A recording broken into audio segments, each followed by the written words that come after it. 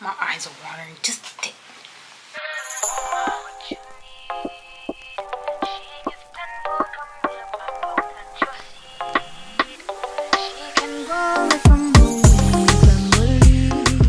Hey y'all, welcome back to this channel. So today I'm going to be reviewing the new Makeup by Mario concealers that everybody has been talking about.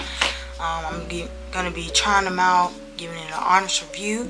So if y'all are interested in what I think about this new product, then make sure y'all hit a like down below and make sure you subscribe to my channel to stay up to date on the rest of my content. And yeah, let's just get into this review. Alright y'all, so I got the majority of my face on except for concealer. So it is called the Makeup by Mario Surreal Skin Awakening Concealer, and I got two shades because I 340 and 320 here. So I want to say let's go in with the 340.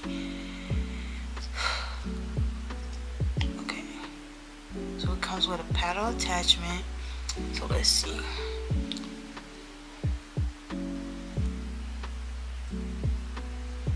Okay, the 340 is definitely too dark.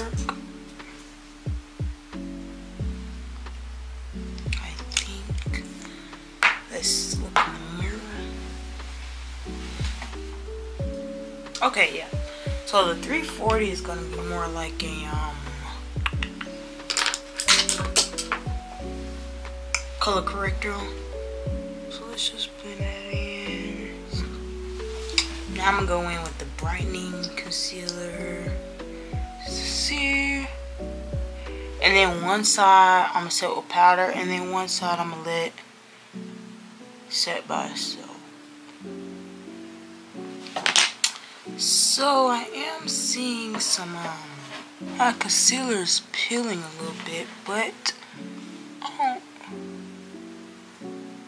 honestly think that's a me problem. That be happening to me all the time. Okay, now let's just try it without self-setting. My eyes are watering just a bit. Okay, so I'm just let it set. Alright y'all, this is the final review of the Eavesdrop tint, and I just realized I forgot to set my face.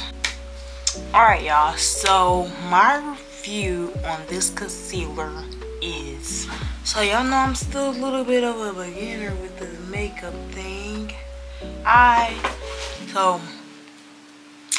set it on this one, and I did end up setting it on this one because it wasn't drying in time, but I would let it set a little bit before I put powder on it, because you see this one has a little bit more creases. I don't know if y'all can see.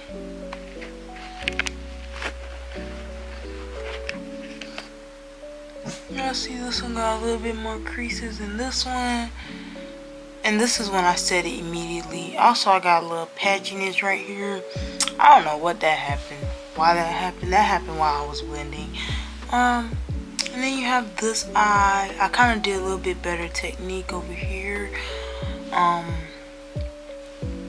It's not a lot of creases. This is not a beginner concealer. You gotta be deep in the makeup game to know how to use these, cause I was struggling a little bit. I just used the e.l.f. I think the hydrating camo, I think that's a good one, but it's a good concealer. I would rate it probably like a 9 out of 10, 8 out of 10. Cause it's a good concealer. My technique is just a little bit off, but I think it's a good concealer, low key. The coverage is good. Yeah, the coverage is good. Like, the coverage is good. It's there. It's just the skill level. I wouldn't be a beginner trying these, so you might struggle a little bit. But that's just me, so I don't know. But let me know what y'all think about this concealer, because I heard a lot of things about this concealer saying it creased a little bit, which mine did, but my under eyes always crease. So I didn't think, it took me a real long time to realize that creasing was really like a big deal to people, because mine always crease, because I guess that goes back to my technique. But the creasing doesn't bother me. It's more really about like the coverage and the self-setting. It does self-set a little bit, it just takes a little bit of time, and I ain't have time for that. Yeah, but, and then it also might depend on your skin type, because I'm a little oily in this area, so we'll see. But that will conclude my review, and I hope y'all enjoyed my opinions and trying out this product. And if y'all want to see, I don't know, I like doing makeup stuff, so I'm really just gonna be doing whatever I want on this channel. So I hope y'all like it. But yep, I will see y'all next week. Bye.